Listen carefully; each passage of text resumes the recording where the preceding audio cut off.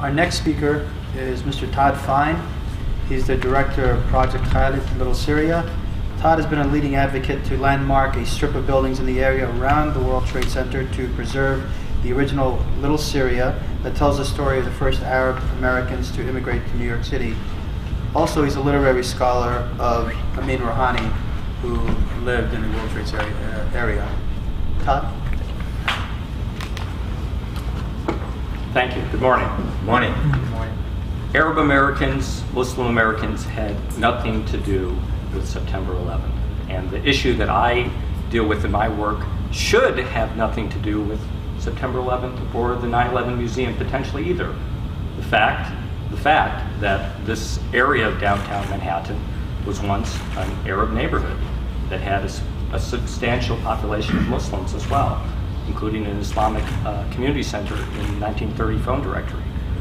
The World Trade Center South Tower was built over an Iraqi cigarette factory, manufacturing factory, and the South Tower, in the rubble of the South Tower, was discovered the cornerstone of a Syrian Lebanese Maronite church.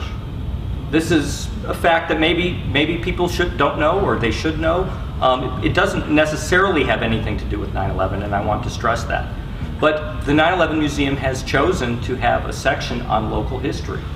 Its charter from the Lower Manhattan Development Corporation says that it should give the history of Lower Manhattan, and it has chosen in a section of the museum to talk about the construction of the World Trade Center, including the demolition of the Radio Row neighborhood for the World Trade Center.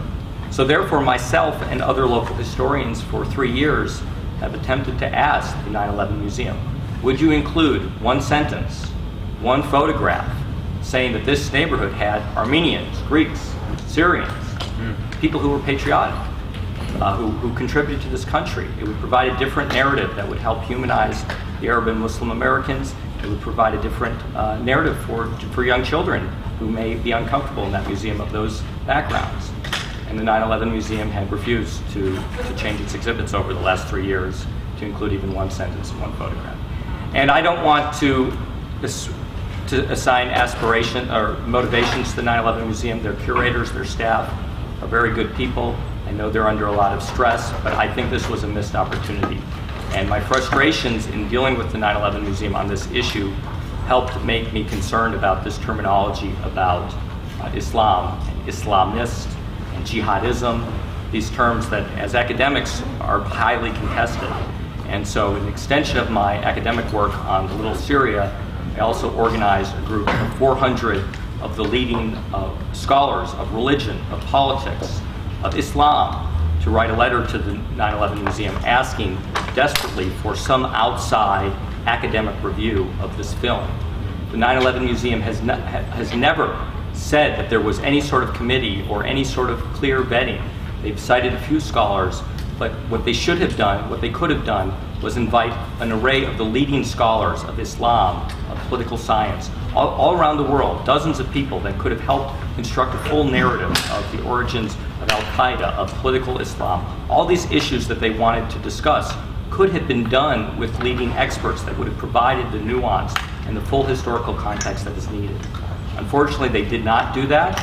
They have been, unfortunately, too secretive, and we are in this unfortunate position. And I hope that they will involve more scholars and make changes to this section of the museum exhibit.